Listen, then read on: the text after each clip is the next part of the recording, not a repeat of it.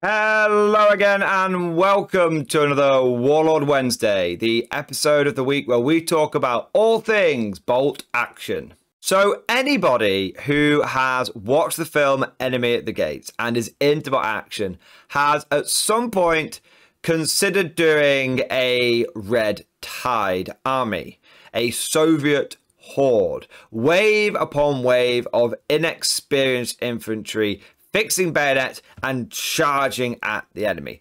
And even though the Soviets lose in that part of the film and they all get mown down, you can't help but feel like, I want to recreate that. I want to have all my guys charging forward, not one step backwards, comrades. Hoorah! One man with the rifle, one man with the bullets, the whole 9 yards. And so that's what today's video is going to be all about. We are going to build a conscript horde list, and we're going to try and make it not only fun and fluffy, but also at least semi-effective on the tabletop. But with all of that said, let us charge forward for the motherland, die gloriously for communism, and dive right into today's video.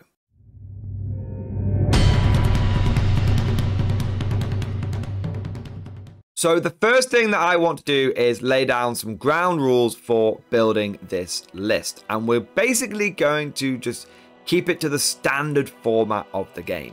That means we're going to have a 1,000 point limit. We're going to have 12 order dice max, not including free units. And we're going to have a single platoon.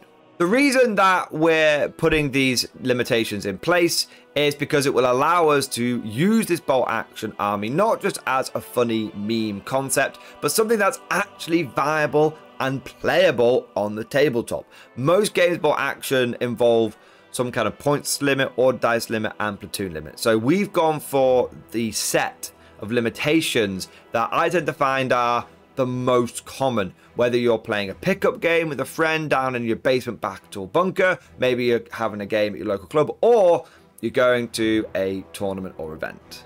And just one last thing to mention, I am going to be using a single box to build this army. We're going to be creating the entire list out of the Soviet Winter Starter set. The main reason for doing this is we want this army to be easily accessible and beginner friendly. We don't want people having to scrabble around the internet trying to find all sorts of niche kits. We don't want people having to worry about going down to multiple different sources and different sites trying to put everything together. Let's just build it out of one box, and then anybody who just wakes up one morning and goes, you know what, I want to try about action. Hell, let's do that Soviet horde thing. Or any veteran player that goes, I've kind of always wanted this, but I've never really known where to start. And every time I do start, I end up going down a bit of a rabbit hole. No, let's just keep it simple. And that way, everyone can get access to the fun as quickly as possible.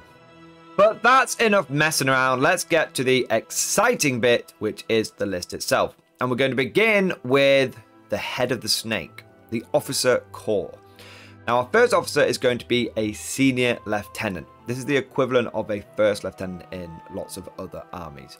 I'm not sure why the Soviets call it senior and junior rather than first and second, but there must be some historical precedent for it, or maybe it's just a quirk of the game bolt action.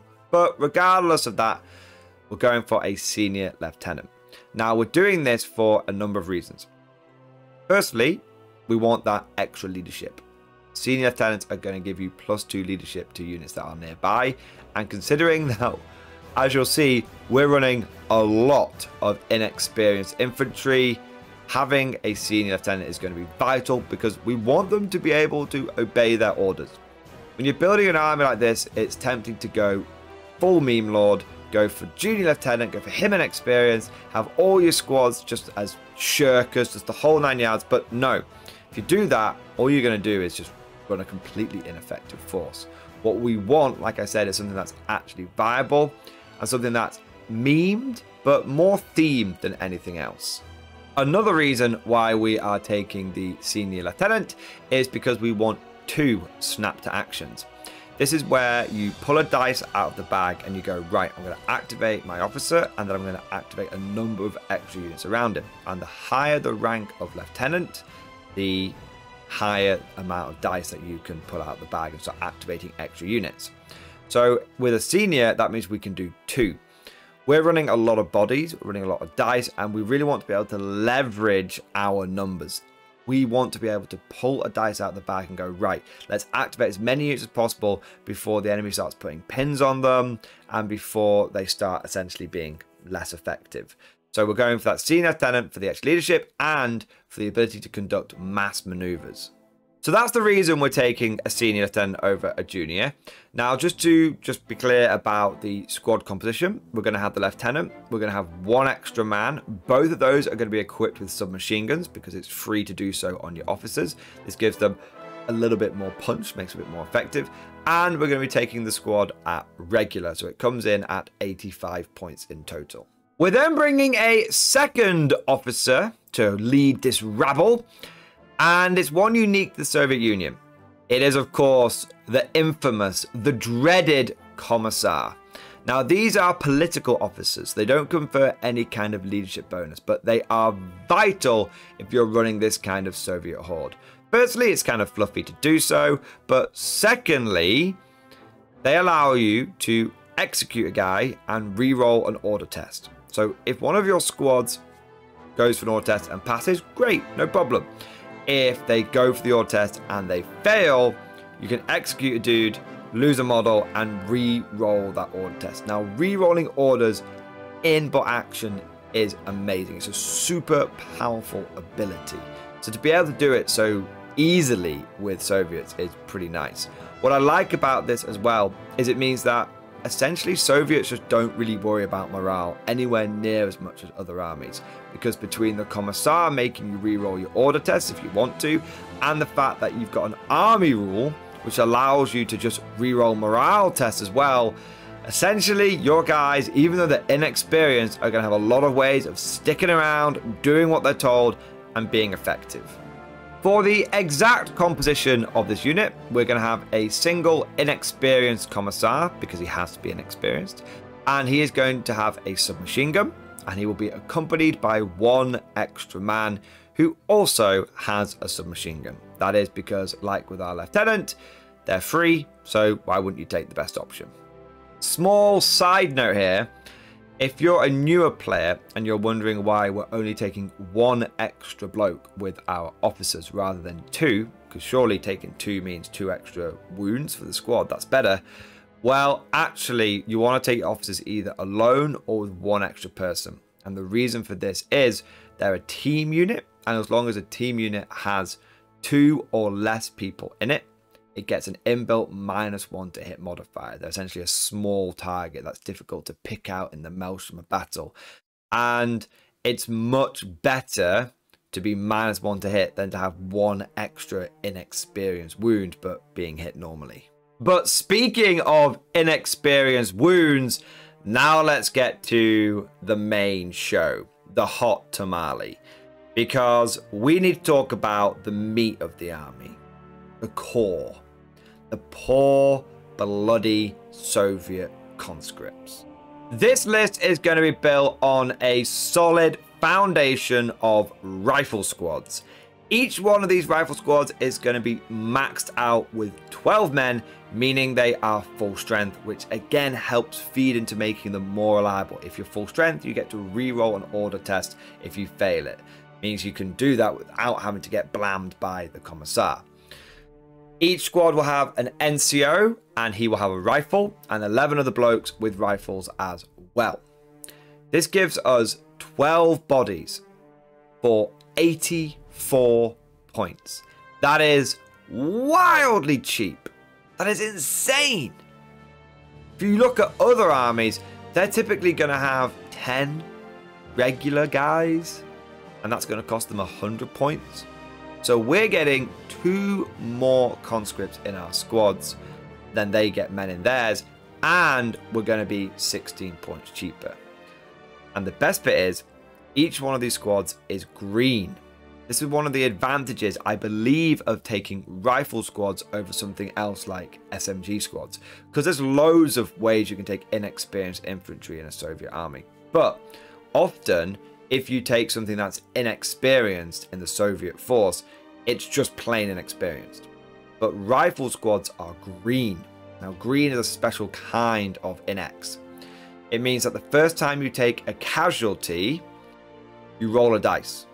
And on a 5+, you are no longer inexperienced. You actually uprate to regular. And considering that we're taking a lot of these squads, statistically, you're guaranteed to get a couple of regular units, regular upgrades for the low cost of free. Side note, what's totally bonkers about this rule is there's no stipulation that the first casualty has to come from the enemy. So if you wanted to and you failed an order test, you could use the full strength reroll, or you could get your commissar to blow a guy's head off, and by doing so you will lose a casualty and then you will roll to uprate. And so your commissar could potentially kill one of your guys so that the whole squad becomes regular.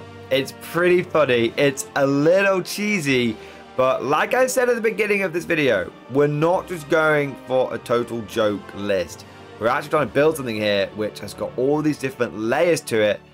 That means it might be kind of effective on the table. I'm not saying it's going to win any kind of tournaments, but at least you can turn up with this army and not feel like you're just wasting your time and people are just dying all around you and you're not actually achieving anything. Because if you build a Soviet horde like that, you can end up just sort of playing it once and going, oh, that was fun, but it totally doesn't really work and I don't want to do it anymore. What I want to do with this army is build something which you can pull out regularly and can have a bit of fun with, and when you show your friends, oh, Soviet hordes are coming today, they're like, oh no, not the Soviet horde, and they both, you and them, know you're in for a good time. Anyway, that was a slight tangent. So we're taking this rifle squad, 12 blokes, all green, all rifles, 84 points. And we're going to take 6 of them. 6? Morden, you can only get 5 squads in a regular reinforced platoon. How are you getting 6 in there? Well, Welly Wellington. We're getting a 6th squad because of the Soviet special rules. Quantity has a quality of its own, allows you, no matter what kind of army you're taking, to always get a free rifle squad. And this free rifle squad gets all its upgrades free as well. So they come not only with rifles and green, but they also get anti-tank grenades. This means that between the free rifle squad and the 5 rifle squads that we're taking in our platoon infantry slots, we are going to have 6. That's 6 12-man squads. That is 72 Russian conscripts. URAAAH! Now that's a proper Soviet horde, a conscript meat wave. If you're new to Action, to put this into a bit of context, most armies have about 30 to 35 infantry. At a push, they'll have 40, but that might include things like weapon teams and officers as well. We've got 72 in our line infantry alone. This force regularly, easily, should be outnumbering most standard opponents by 2 to 1. If you come across someone who's gone for something particularly elite, maybe you're facing off against some kind of late war German hardcore battle hardened force, you could find yourself outnumbering them 3 to 1 when you take into account all of your models, the officers, the weapon teams, the main infantry, and you compare your total body count to their total body count. But despite its overwhelming numbers, this army needs some support teams. Otherwise, it's going to be woefully ineffective. Our first one is the medium machine gun team, the good old Maxim. We're going to give this a gun shield, and it's going to be regular, so it comes in at 55 points. Now, normally medium machine guns are looked down on a little bit. Most people say they're pretty ineffective. The thing with the Soviet one is you do get the gun shield, so that makes you a little bit more durable. Secondly, we are using stuff out of that Winter Army box, and we do want to make sure that we're getting dice in the bag which actually contribute to the game. I've really turned my opinion around on medium machine guns as well. I've been using them more and more, even at events, and I've been finding them to be semi-effective. I would rather put a medium machine gun in my list than like a medic, because medics are another way you can pad your list out with extra dice, but they never seem to do anything. Whereas medium machine guns, at least they can put a little bit of dagger down, they can hold an objective, they tend to be all right. However, if you are thinking of making this list a bit better, a little bit more efficient, the medium machine gun is definitely one area you could improve. Taking maybe a bit more anti-tank, or including some kind of extra artillery piece, would probably be much more effective than the medium machine gun. But for now, it comes in that winter box. It's not a bad unit, there's just better ones, so we'll pop it in the list, and at least we can just shoot down some Germans with it. At the total opposite end of the spectrum, a unit which is absolutely bloody fantastic and you should never leave home without, we of course have a medium mortar team. Mortars are amazing, they are cheap, they get indirect fire, they also allow you to get HE into your list, they can even do soft anti-tank because you hit them on the top armor, they can threaten anything up to a medium tank. They're just fantastic. Great way of doing extra pins, great way of being able to hammer your opponent, stopping him from just camping and staying still because otherwise you're going to dial in and hit him. Honestly, you never leave home without a medium mortar, and it's brilliant that this starter set includes one. And we've taken it as regular, and we've taken a spotter for it. That way it can always do the job we need it to do, which is just lobbing shells at people and blowing them up. But there is one area of our list which is pretty weak right now, and that is our anti-tank. And we're going to solve that problem by taking 2 anti-tank rifle teams. Normally you can only take 1, but being Soviets, we can take up to 3. In this list, we're just going to take 2 though, for our point's sake. Now, each one of these anti-tank rifle teams is going to come with 2 guys. They're going to have an anti-tank rifle, that's going to have a long range, and it's going to be pen plus 2. Now, pen plus 2 isn't exactly great AT, but the fact that we're taking 2 of them, and combine it with the fact that medium mortars can serve as soft anti-tank because they hit the top armor, and we've got a free rifle squad with anti-tank grenades, we've actually got 4 sources of light AT in this force. That is a lot of different pins, that's a lot of different ways that we can threaten tanks. Sure, we're probably not going to knock anything out, but just by putting a pin on something, it might fail an order test, it might go down, it might start reversing. Just allows you to just constantly be pecking away at your opponent, and you can kind of just frustrate enemy tanks into ineffectiveness in bot action, and this is what we're doing with the list. I would say though, as we mentioned before, if you wanted to get a bit of proper AT in here, I would consider dropping that medium machine gun and putting in maybe a light anti-tank gun or a light howitzer, or maybe a medium anti-tank gun, something that can just throw down one big shot. But for now, using what we've got in this box, anti-tank rifles are fine, mortars fine, anti-tank grenades in that squad is okay. To be clear though, we're taking each one of these anti-tank rifle teams as veteran. These are one of the few veteran units in the force, and the reason we're doing this is because we had 18 points left over, but also veteran anti-tank rifle teams are surprisingly good. They're really annoyingly difficult to dislodge, because they're a 2-man team. So they've got an inbuilt -1. So they're inbuilt -1 and they only die on 5s. They're really good at just plonking down in a bit of cover and just throwing out those big rounds, those pen plus 2. And what I tend to find with them is they're really flexible. So if your opponent's gone for a lot of light tanks, which is actually quite a competitive meta thing to do, things like Panzer IIs, you've also got like tankettes, things which are like armor 7+, which are immune to small arms, but anything with a pen value can start threatening them. Anti-tank rifle teams are really good at dealing with that kind of meta, but also if someone starts taking a lot of veteran infantry, pen plus 2 means that you're going to be just knocking those veterans down on a 3+ rather than fishing for 5s.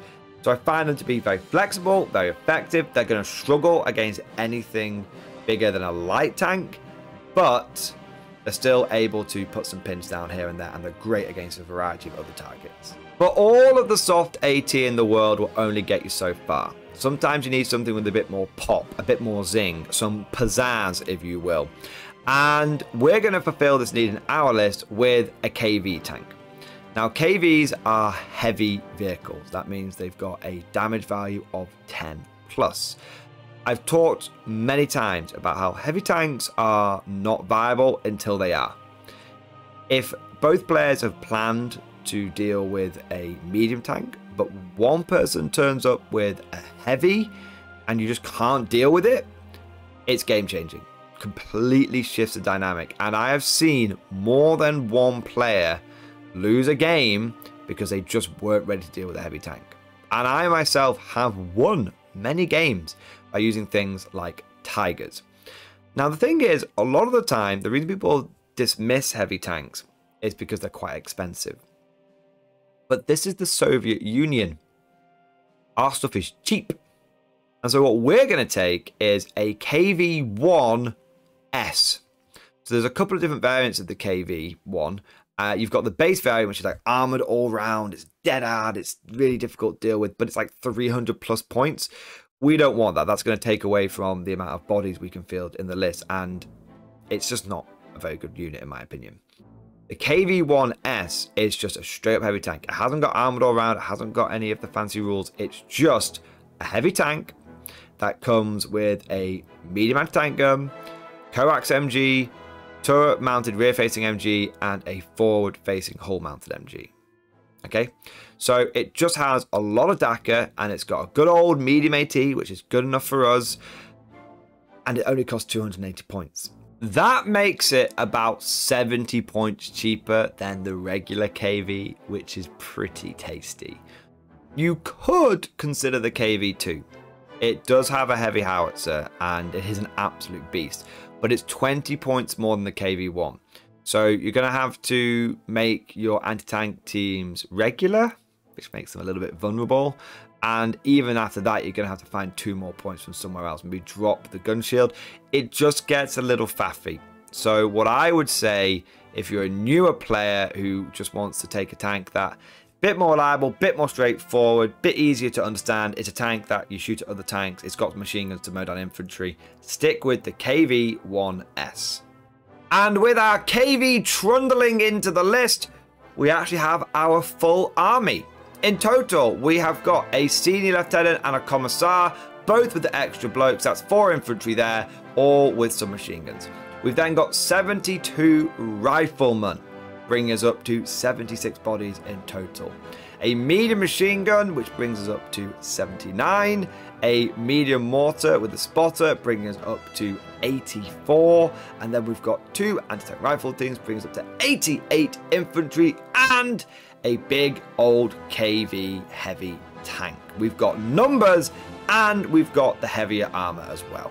But of course, this is just how I would build a Soviet Horde, using just one box. Let me know what you guys would do to get the most juice out of the squeeze. What other box sets would you recommend after this one? What units do you think would really benefit this army? Get it all down in that comment section. I'd love to see what crazy Soviet Horde armies you guys can come up with. And it's not just Soviets. If you know of another army that can do it, we know Japanese can do it a bit. What about the French? There's all sorts of Horde armies out there. Let me know your favorite ones down below. If you've enjoyed today's video, then don't forget to smash that like button. It really does help with the algorithm. And if you want to see more content like this, then subscribe to never miss an episode. Would you like to know more? If so, then please consider becoming a channel member or patron. By supporting the channel, not only will you be doing your part, but you'll also be helping me create more content for your viewing pleasure and unlocking a whole host of perks. You get everything from a badge next to your name, custom emojis, but the big one is access to the Mordian Glory Discord server, an online community with almost 2,500 active members. It's always popping off in the MG Discord. We've got channels for army lists, hobbying, tactics, stories, and even a pretty spicy meme section as well. For all you greenhorns that wanted to see the Mordian glory hole, today is your lucky day.